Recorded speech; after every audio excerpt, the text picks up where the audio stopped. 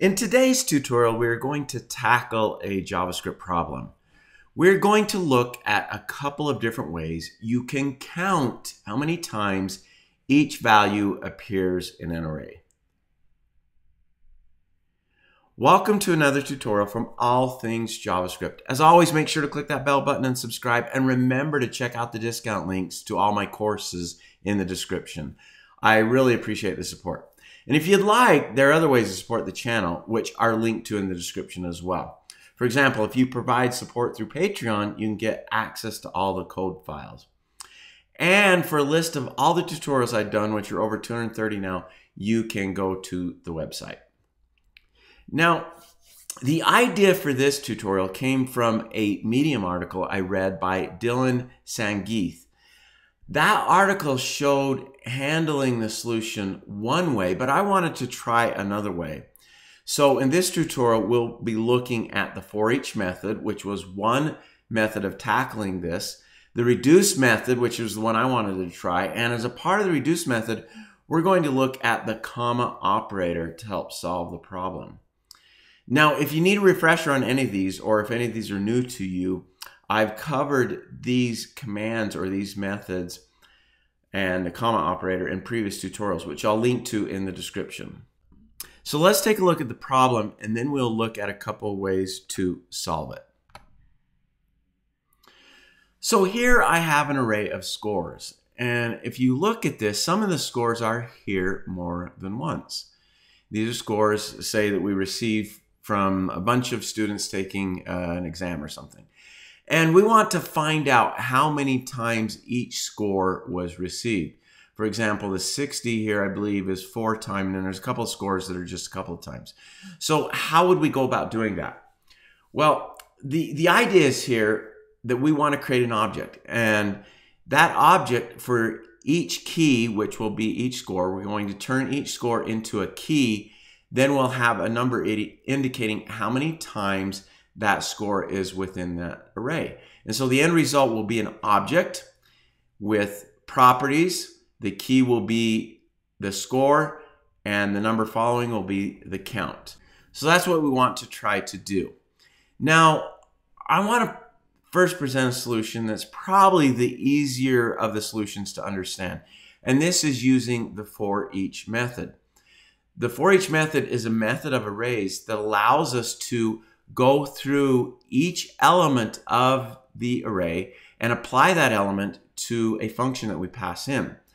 So forEach is higher order. We pass a function in, and then it automatically cycles through the array, passing the value of each element into that function that we provide. So here's what we're going to do. First thing I want to do is set up an object here. This is going to be the end result. So right now it's an empty object. There's nothing in it. Then we will cycle through the array, and as we encounter new scores that we haven't encountered before, we will make them a new property in the object and add a count to it. So let's look at how we would do that. So for each, since it's a method of arrays, we would use it by doing scores.forEach. And then here's where we pass in the function. So this function needs to have a parameter, because that parameter is going to contain each of the scores as we cycle through that array. So that will get stored in val. And then let's see what we're going to do with it. Well, we're going to take this object and we're going to assign a property. This property is going to be the score that's passed in to the object. And what is it going to equal? Well, we're going to set that equal to one of two things. Either the count that already exists. So if we've already encountered the value, it will be in the object. And so we'll get the value from that. So this side here sets up the actual key to the property. All right, and this will set up the value. And so it's going to grab the value, some number associated with that key, if that exists. If it doesn't exist, then we'll set the value to 0, like that. So it's either going to get the existing value or it's going to get 0 if it's a brand new score that we've encountered. Then what do we do at this point? Then we want to increment that. So if we're starting with a 0, of course we want to increment it to 1 because we have at least one score. If it's something else, we'll still increment it. And so that's why we have the +1 there. And I can see I got one of my parentheses messed up. I'm going to remove that there. Put it at the end here for the forEach method. All right. And then we'll just close out with a semicolon. All right, let's save that and take a look and see what we get here. So if I jump out here and refresh the page and then take a look at element count, we see we are getting an object here and it consists of the scores. That's the properties in the object, each of the scores, and then we have a number associated with that. 60, as I mentioned, is 4 times. It's showing up 4 here, and then some of the others are more than once. But we do have some scores that are a single time. So that worked great for us. Now, I love using the reduce method, and so I wanted to tackle this with the reduce method. I think it is so flexible, the things you can do with the reduce method. Now, the reduce method, like the forEach method, is a method of arrays, and so we would enter it the same way. What it's going to return is something. We're going to take this array and we're going to turn it into something using reduce, and that's what's going to get returned. And so we want to store that in a variable, and I'm going to use the same variable here, element count. But this time we're setting that equal to scores.reduce, like this. Now, just as with forEach, reduce requires us to pass in a function. And then it will cycle through each element in the array and hand it to that function, and then that function will process it. Now, one thing about reduce, that function that we pass in will have at least 2 parameters. One is the previous value. So as we're cycling through these values, it's doing something with them. That gets returned to the next time we cycle through. So say we do 90 first. We do something with it, then whatever we do with it will be placed in the accumulator value, this parameter here, for the next iteration when we work on 60. Okay? So what we want to do the same approach, but this is going to be an object. And we'll just keep adding to that object as we go through. Then the second parameter is the actual value, the actual element in the array itself. So those are the 2 parameters we need. And then what are we going to do with them? Well, and here's where things diverge a bit. And I'm going to use a comma operator to fix this a bit. But I need to use curly braces here, which is not something that we normally do when we use an arrow function, because this arrow here indicates an automatic return.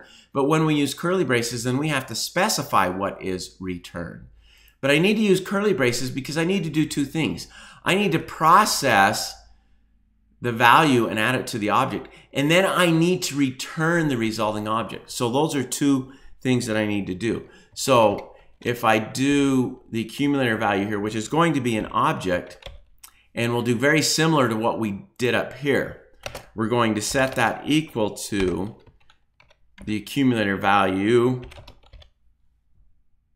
So that object, that property, if a value exists in it, we're going to return that or 0. So very similar to what we did up above, but this time we're using reduce.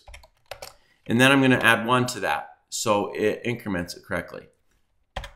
And then we will return that object. Now, why couldn't we have done this without the curly braces? Well, if we would have just had this statement here, what it would have returned was the count. And that's not going to work for us. We need it to return the object so it can come here, and then we can add to it in the next iteration. Then come here again, add to it in the next iteration, and so on. And so that's how we would do this with reduce. Now, reduce requires us, or doesn't require us, but we can pass in an initial value for this parameter here. Now, the initial value is going to be an empty object, just like we did up here when we declared element count, okay? So that initial value is going to be an empty object, and then we'll add to it, return it, add to it, return it, and so on until it's done. And then we'll get the results. So let's see how that one works for us. So if we save that, and we'll refresh this again, and then look at element count, we see we're getting the same thing. So that works for us. Now, this was my first solution using reduce, but I thought, why can't I do this on one line? One thing I like about reduce is there's so many things I can do on one line. And sometimes I just do that for a challenge, but I wanted to see if I could do this on one line. And the way we could do it, we still need to do both parts of this, but the way we can do that is using the comma operator. All right. Now the comma operator evaluates each of its operands from left to right and returns the value of the last operand. So since we want to return this, if we separated these two things with a comma operator, this would be the last thing that is returned, and we could remove the curly braces. We could remove the return statement, and we could have that on a single line. So let's look at how we would do that, just so you can see the application of the comma operator. All right, so I'm going to move that up to the same line. And then let's get rid of this stuff here. Now, here's what I'm going to do. I'm going to place a parentheses there, and then a parentheses here at the end. So we can keep separate what's part of reduce. This comma here is going to separate the arguments that go into reduce. This is the initial value that will go into that. Now here inside of this expression, here's where I'm going to use the comma operator. And then I'm going to put ACC val as the second expression. So this part will be performed, and then this will be performed, which is just the value of the object itself. This one gets returned, so that gets placed here, ready for the next iteration. All right, let's go ahead and save that. Refresh, and then if we take a look at element count, we can see it's working for us. So just another way to use the reduce method, but this time we're using the comma operator so you can see how that works. And remember, the comma operator evaluates each of its operands from left to right and then returns the value of the last operand. All right, please hit that like button and subscribe. Remember the discount links to all my courses in the description section. Click the bell button to be notified about new releases. I release new tutorials as often as I can. And thanks for watching.